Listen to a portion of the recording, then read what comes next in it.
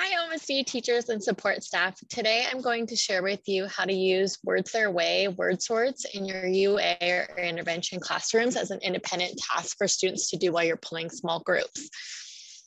Word sorts are a great collaborative activity that you can use with your students in order to help them strengthen their spelling and phonics skills while you pull small groups.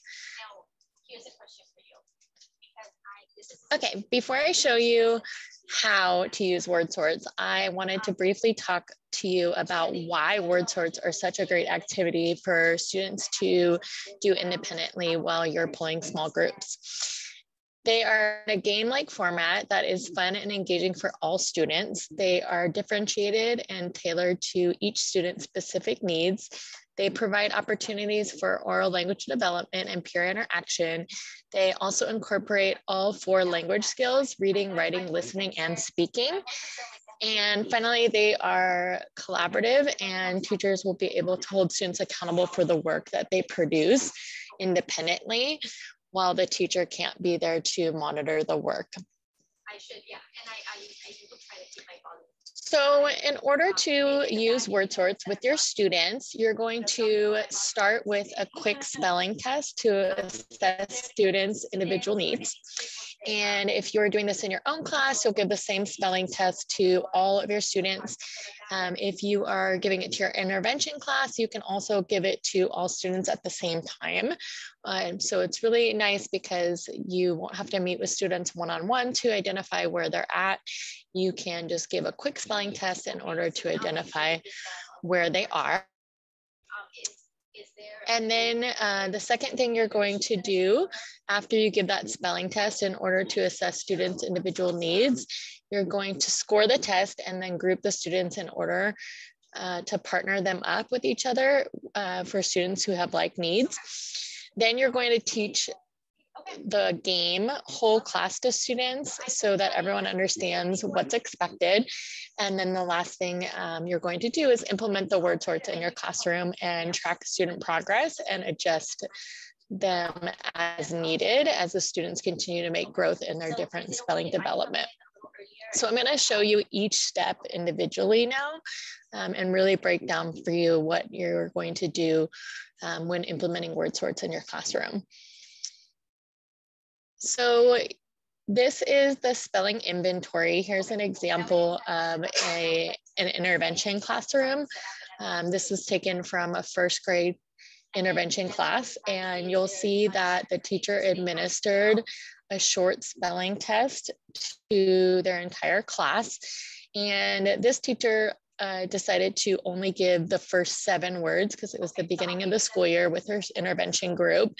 And you'll see that each student wrote their own individual words on a piece of paper. So just like any other little spelling test. And you're going to encourage the students to spell the words the best they can by writing the sounds that they hear. So it's really important that students try to write at least something for each word by saying the sounds that they hear. So there's 2 different tests that you can choose from. Typically for intervention, you'll use the primary test. If you have students that do very well on the primary test, you may want to also give them the elementary test in order to get more information about their developmental spelling stage. There's also an upper elementary test that's typically used with middle school and high school students that you could access online if you need to. So taking a look at this primary test, you'll see that it actually tells you here that you may want to stop if you are assessing kindergarten students, or if you notice as you're walking around that students are struggling with spelling at least 5 of these words correctly. It doesn't hurt the students to give them all 26 words, but really thinking about your particular students and how many words you'd like to start with. Typically in first grade, in my general classroom, I would give the first 10. In my 3rd grade classroom, I would give all 26. So thinking about that and how many words you want to start with, you're going to give this test to students each trimester in order to check in with where they're at with their spelling and phonics stage. And if you're an intervention teacher, you can give this test anytime you get a new student or at the trimester in order to assess the current students that you have. You also see on this page the elementary test, and all of the resources will be included after this video, where you can click on the link in order to access them. But this is the elementary test, so you can see the words are a little bit harder. So thinking about your particular students, which test would be the right test for you. And then after you give the test to students, the next step is to use this scoring sheet in order to assess where each student is at. And so it's really important that you print one of these sheets out for all of your students. So I'm going to be using and walking you through this example. And basically students are going to, once you have their scores, you're going to put their name at the top, and then you're going to go through each word and you're going to circle the sounds that they got correct. And then if they missed a sound, you're going to highlight that sound or that letter. And then you want to make sure that you don't count reversals. So if they put a D, they put a B instead of a D, you can mark it there, but you don't mark that one wrong. So same thing here, when the student was writing Rob, you'll see that he wrote a D instead of a B. You'll notice for number 5, the word was hope, but the student wrote a V. So I just put a V here and then highlighted that one as being incorrect. So you'll notice that out of the 7 words that this teacher gave, this student was able to get 6 out of 7. So most of the beginning consonants, most of the, or all of the final consonants, all of the short vowels that were given, and the area that the student fell into where they missed 2 or more is the long vowel patterns. And that would be where the teacher would start the word sorts with the student, with this particular student. So after you grade and score each of the spelling tests, the next step is to group your students according to the spelling stage where they had the largest amount of mistakes, and or where like the one that was the stage where they missed at least 2 or more. And you're going to start them there, even if maybe they, let me go back and show you. So let's say, for example, they missed 1 in this one, but then they missed 2 in this one, and then 3 in this one. You would start with final consonants because this is the one where it's the next column that they're working on. And then once they've mastered this column, then you'd move to the next column, and then you'd move to the next spelling stage. So if you look here, after you identify where students are at, you're going to list their names underneath the spelling stages, and then start to think about how you could group students. And you can think about these students in terms of who might be the best partners based on their personalities and what you know about them, but thinking about partnering students up as best as possible. And if needed, students can also work in a group of 3. And then what you're going to do is you're going to work with them on teaching the how to play the word sort game whole class. So this is an example of a picture sort. The reason you want to choose kind of an easier sort with your students is so that everyone can participate for the first time when learning the game. And you would want to show them how to play as a whole class before you start having students do it independently so that you can pull small groups. So the game looks like this, where the students have a pile of pictures.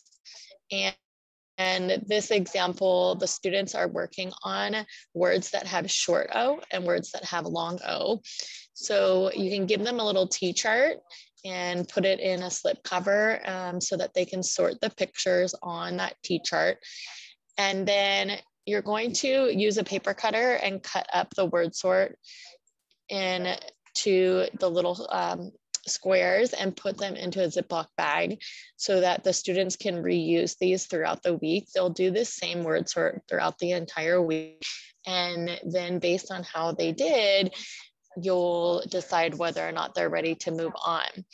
The accountability piece for the word sorts is having students write the words on their whiteboard. So you'll notice that each student has their own whiteboard and they're writing the words as they go. So the game goes like this. The student would start and pick up one word and then say the word. So for example, they would say rock, and then they would put it under the side that it goes on. So they would say rock goes under sock because it has short O. And then they would both students would write the word rock. So they would sound it out together. And then it would be the student's turn, and the student would pick one and then sort it, and then they would both write it. So now I'm going to show you just a short video of what it sounds like as the students are out sounding the words out together out loud.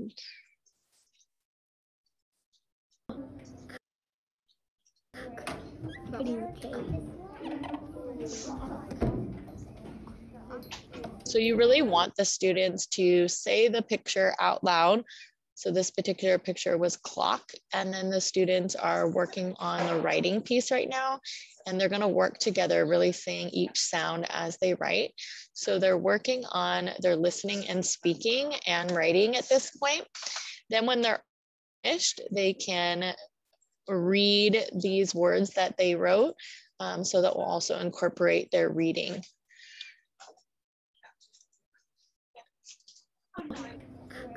Okay. In addition to the picture sorts, we also have word and picture sorts, which include both words and pictures. So you'll see in this case, the students are sorting the op words and the og words. So at the top, you'll teach them what heading to put at the top, and then they'll put both the pictures and the words where they can see them, and they'll take turns reading the word and then finding the picture that matches. There's also sound sorts for students who are working on certain sounds. So these students are working on the M sound and the S sound and differentiating between beginning consonants.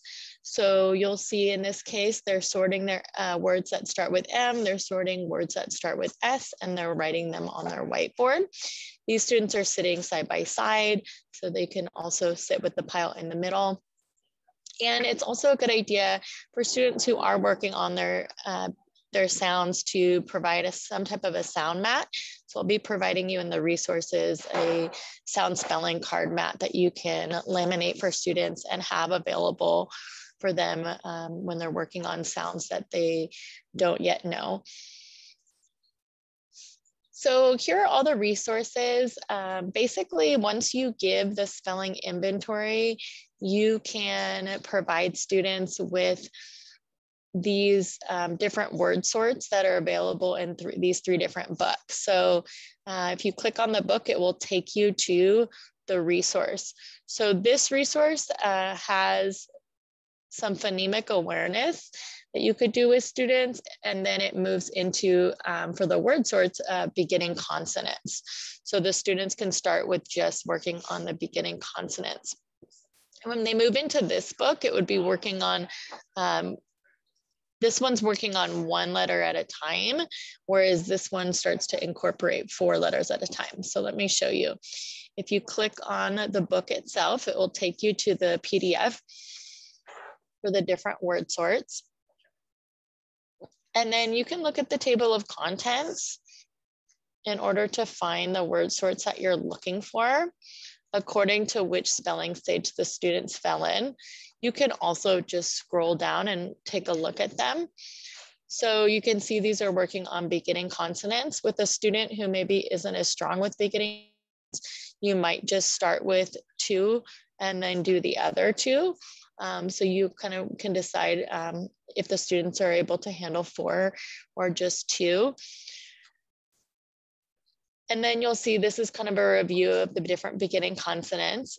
Once the students have practiced, let's say they fell in this area, then they can take this little quiz in order to see if they're ready to move on from beginning consonants to the next sorts. So you'll look through and you'll do how many of our sorts in order. And like I said, you'll do them for about a week. So students will work on one for about a week, and then they'll move into the next one for about a week. So depending on how quickly they're able to learn these, that will determine how many times they play this game with their partner. Also, once you run out of word sorts in this area, you can go to the third book, which also has some short vowels and long vowels mixed together, and also some controlled vowels. Here are the sound spelling mats that I told you about, and I'll include them in the resources. And then also the spelling inventory, the 2 different tests that you could use with students. And then here's the progress monitoring that comes after about every 5 to 7 sorts. You'll see some type of a progress monitor that you can have the students do individually to check in it with them in order to know that it's time to move on to the next spelling stage. You do want to track data with students so you can keep track of what the sort was that they did and that they mastered it, and then you move them on to the next one. You could also put dates here to keep track of that. So I really hope that you find value in using word sorts. And if you have any questions or are interested in receiving any feedback or support with word sorts in your classroom, please feel free to email me at laura.smart@omsd.edu. Okay, thank you so much for your time. I really hope that this works for you. Thanks for watching this episode of the Curriculum Cafe. Click like and subscribe to join the cafe for more classroom tips from the TOA team.